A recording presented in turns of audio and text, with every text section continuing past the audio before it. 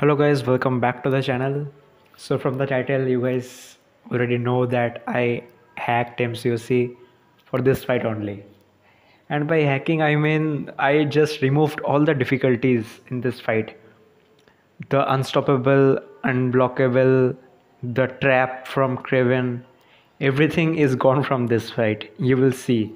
Whenever he sets the trap, I enter it and the trap gets cancelled.